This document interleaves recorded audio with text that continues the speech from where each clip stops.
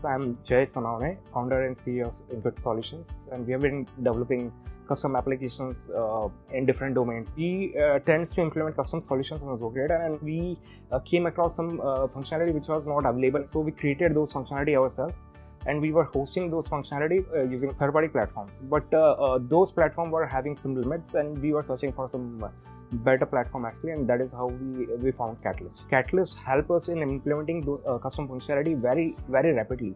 So time was reduced drastically using Catalyst, and Catalyst provided a rapid access to developing API to build any idea to app. That actually helped us deliver out-of-the-box solution to our clients in very efficient and faster way. From a developer perspective, it is very great and effective tool to come into the full stack market.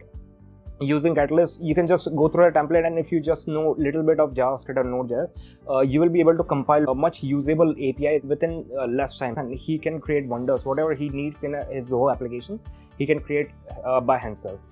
And for a non-Zoho developer, the other platform which is available as compared to this, Catalyst provides a web editor.